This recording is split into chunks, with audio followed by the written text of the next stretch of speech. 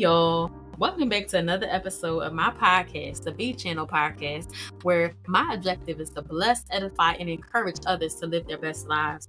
Now, before we dive into today's episode, be sure to like, share, and subscribe to this podcast if it blesses you, so you don't miss out on any future episodes.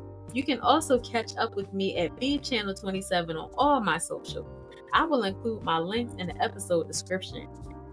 Now, before we get into this episode any further, I would like to let y'all know that, I'm kind of on this journey, this evolution of what I am considering a quiet time read, because sometimes you can get in this rut of just purely self-help and biblical adjacent content. And there's nothing wrong with that. But, there's Christian fiction out there as well. There are other things to read. And, of course you want to watch what you're reading, You don't want to read anything that's going to lead you astray or, cause problems in your life. And, but we definitely have to learn to expand our horizons sometimes as far as what we consider a quiet time read. It doesn't necessarily have to be, this is a devotional and this is all I can ever read in my quiet time, because, there are quiet times that you have that are, specifically supposed to grow your intimacy with God. But then there's also quiet times where you just want to read something that is uplifting or read something that's entertaining.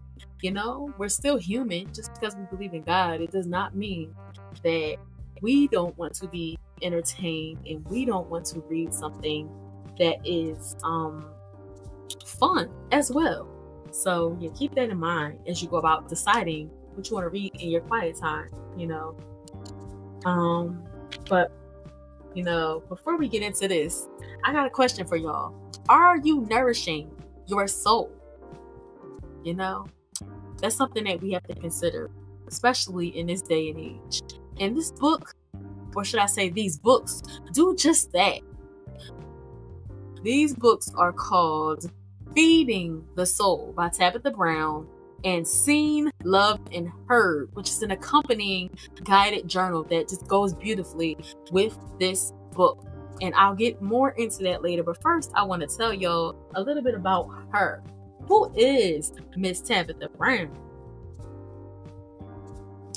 She's an actress and vegan food star who has affectionately become known as America's mom. She has provided millions with food for the body and soul through her videos, capturing delicious home-cooked vegan recipes and everyday wisdom rooted in love, kindness, and compassion. Tabitha can be seen on her show All Love on the Ellen Digital Network and her recurring role on Showtime's The Chi and on Tab Time on YouTube Originals for Kids and Family. She was the recipient of the 2021 NAACP Image Award for Outstanding Social Media Personality. Born and raised in Eaton, North Carolina, she now lives in Los Angeles with her husband, 3 kids, and dog. So that's a little bit about her, y'all. Now let me tell y'all what I loved about this book. Right off the top, I can tell y'all that this book is straight up soul food, okay? It's encouraging, it's uplifting. There are moments that you'll tear up. There are moments when you'll cry and just really, go in. Have a whole ugly cry moment. And then there are moments that'll make you laugh out loud. And I love how every time I read a sentence, I couldn't help but hear what I was reading in her voice. It was that vivid of an experience to read this book. And let me just share with y'all, it's 30 chapters long, but they are short and to the point. I loved also that there were TSAs at the end. Tabitha service announcements. I'm pretty sure that's what it stands for. And they were at the end of each chapter. And every other chapter had recipes, vegan recipes that were at the end.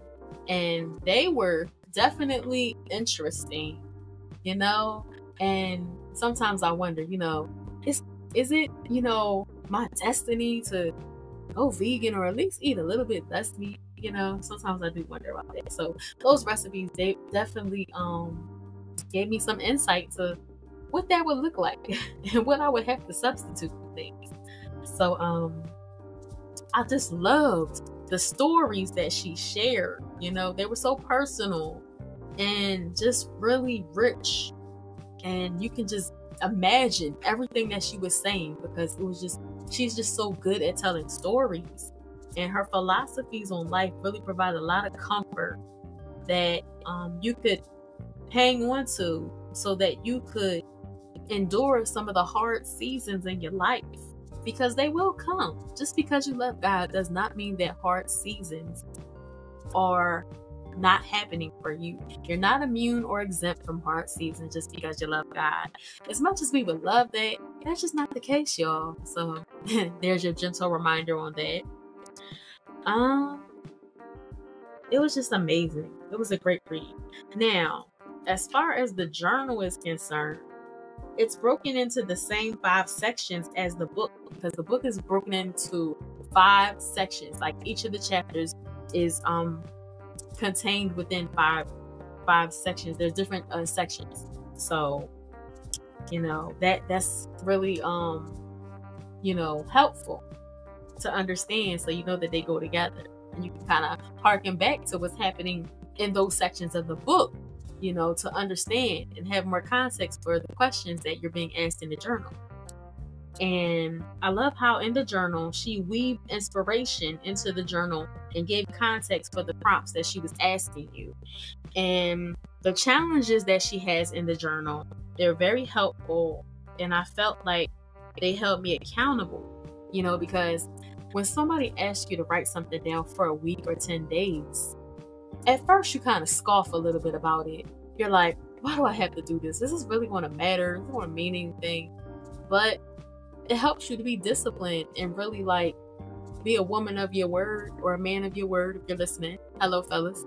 But it really helps you to say, oh, well, I wrote something down, the last couple of days. So let me stick to what I said I was going to do.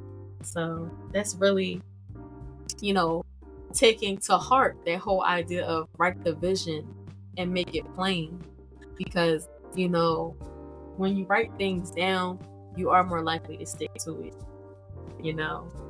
It's not foolproof, but it can help you to stick to your good habits better. And I like the questions a lot in the book, because it made me dig deep and really consider some things that I may not have considered. So on that note, it was worth it to buy both of them and read both of them. And just, I feel like the journal is something where you can take a couple of pages at a time, because some of the pages are within the same theme. So you kind of don't want to stop in the middle, because you want to kind of finish your flow of consciousness, so to speak. Like you don't want to just break in the middle of it, when you're talking about a certain topic. So that's helpful to understand. And then as far as the book is concerned, I chose to take it one day at a time, because it was something that I really wanted to savor. I didn't want to kind of rush through it, And the journal, it was so funny, because with the journal, you just want to keep going. You really want to keep writing, do all of the pages, as many pages as you can, but you kind of want to pace yourself there. But it's interesting, because the book, I was like, oh no, let me slow down and really just take this all in, because it's different when you are consuming information versus you're producing thoughts from your brain and putting it on paper. So it's kind of a different pacing that you need for both of those things. But it's helpful to definitely read the book and to do journals together. So you should read this book and use this journal if you're someone who kind of feels lost in your life. You've lost your way. Maybe you don't have any boundaries in place. Maybe you have forgotten yourself and you kind of put yourself on the back burner in your own life. Maybe you need help with reestablishing, what self-care looks like to you. those are all valid reasons for picking up this book and also this journal that goes with it. So if that's you, consider this. And you can find both of these books on Amazon. I'm sure wherever else books are sold. You can find Miss Tabitha on Instagram at I am Tabitha Brown. And she has a couple of other socials as well. You can find her on TikTok at I am Tabitha Brown, and Facebook at ActressTabithaBrown, and YouTube at Tabitha Brown. So that's just a little bit about how y'all can connect with her. And also those TSAs I was telling y'all about earlier in this episode, she has TSAs on her socials.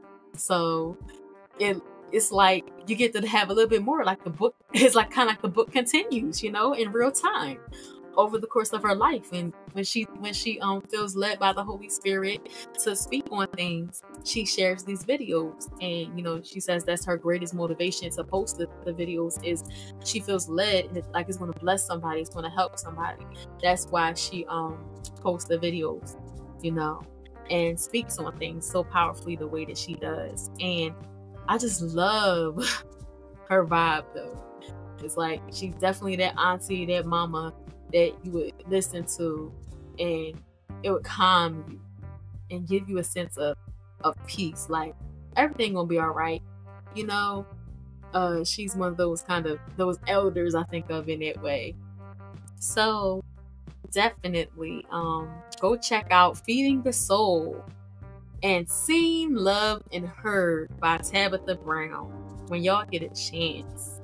It'll definitely bless your life. Now, before I get out of here, I want to remind y'all that if this episode blessed y'all, please leave a review on Spotify. Also, you know, give us a rating on Spotify and subscribe. Please subscribe/follow on Google and Spotify and all the other places where you can subscribe or follow. Because I am on iHeartRadio as well, and Amazon and Apple. So I really appreciate any and all follows, subscriptions, shares, likes, any feedback. Y'all can also DM me at BChannel27 on all my socials if y'all would like to get in contact with me and give me some great feedback about this show or any other books that I should be reading. You know, are there any books that I should be reading? Is there anything that I'm missing out on that y'all want me to spill the tea on, you know, in these book reading streets? And, you know, I'm also hoping to branch out into doing more of the interviews. Like also the last several episodes, I've done some interviews on here with some friends. So thank y'all so much for tuning in, and I hope that this blessed you, and I will see y'all next time with more tea on a book that I am enjoying in my quiet time.